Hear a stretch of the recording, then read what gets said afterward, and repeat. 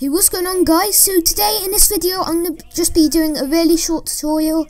In this tutorial, as you can tell by the title, is going to show you how to get the precision mouse cursor in any versions of Windows.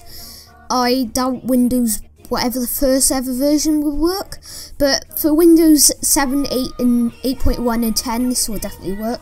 So what you want to do is just go ahead and go into your search bar and type in mouse pointer.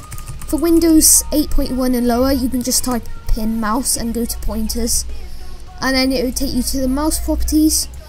And the scheme, you just leave this at none, and you're just going to go ahead and double click this normal select right here, and it will come up with this. And then just click anywhere on one of these and just press C, and it will take you down to this cross_i.cur, and that's the one.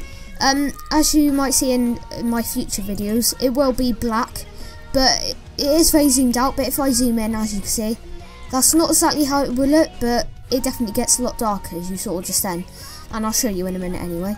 So you just want to go ahead and open that. If it doesn't take you to that, just look for cross_i.cur, and then you just do open, and as you can see, it's on the normal select.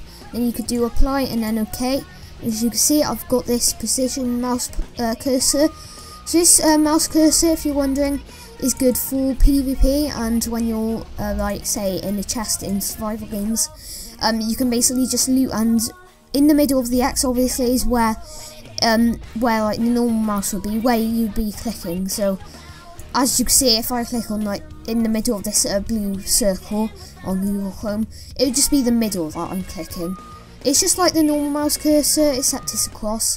And it doesn't it doesn't click on like the edge of it, it clicks in the middle. So that's the good thing about this mouse. I don't think there's anything bad, other than in a few like websites it might be bad, like say you're making, I don't know, say you're just doing a drawing game, it might not be so good for that. But for PvP and Minecraft in general, it's just going to be really helpful. And yeah, so that was how to get the mouse cursor. If you enjoyed this tutorial and if it helped you, and if you didn't know how to do this before, then smash that like button, and definitely if you're going to use this, then smash that like button. And thanks for watching, and I'll see you next time. And I might do some more short tutorials on my channel. Leave it to comment in the comment section below, and I'll be sure to read them. I read all my comments.